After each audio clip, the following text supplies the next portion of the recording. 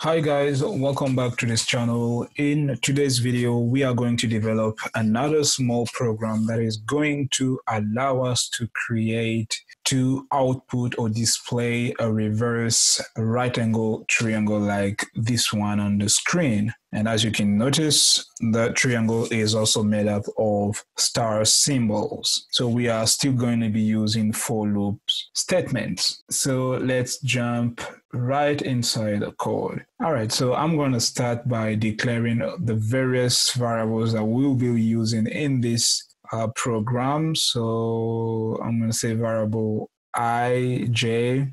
I will add variable x and then variable number underscore rows. So these are the variables that we will be using in our program. So the first output statement. So I will simply say enter the number of rows like this.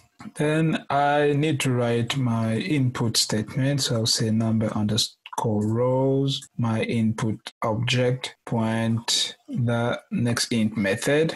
So that's it. Next, I am going to write the for loop statement, and I will say for I equal to the number of rows, okay, number underscore rows. Then the condition must be I greater to 0.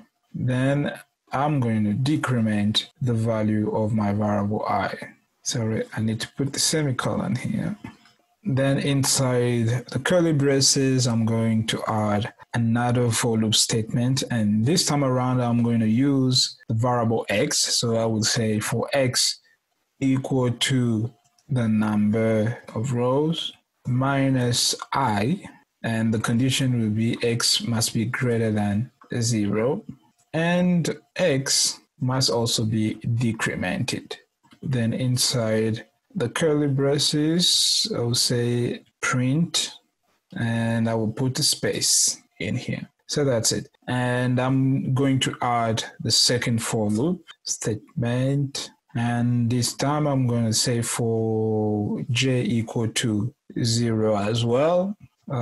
So the condition is going to be j must be strictly less than I, and j must be incremented.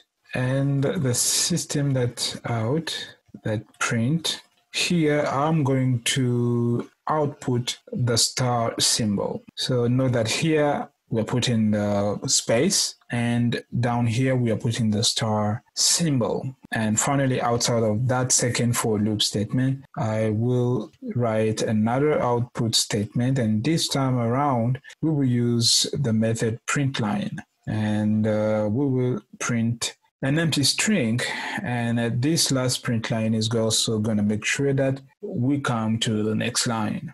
All right, so I think that's it concerning this program if you want to print out a reversed right angle triangle. So let's run, and I'm going to say I want a triangle with 6 rows, and then press enter. And then as you can see, we have our triangle. I can say that I want a triangle with 9 rows, press enter. There is our triangle with 9 rows and made up of star symbols. So guys, that was it concerning how you could develop a very simple program by using for loop statements and then be able to display a reverse right angle triangle as the one we could see on the screen right now. So thanks for viewing, and I hope this video was informative, and please don't forget to like and subscribe to this channel for more videos like this one. So let's meet in the next one.